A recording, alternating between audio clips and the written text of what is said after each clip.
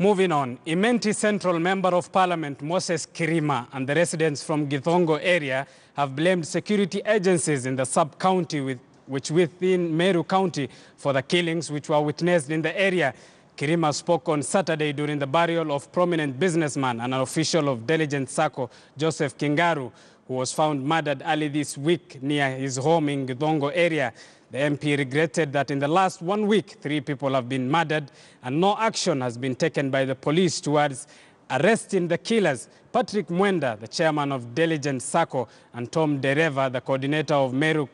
County Taxi Cab Association, echoed sentiments by the Member of Parliament and demanded a thorough investigation and arrest of the criminals. Security kwetu kuna taabu kwa sababu mtu anakufa anamaliza wiki mzima na hujasikia mtu ameshikwa.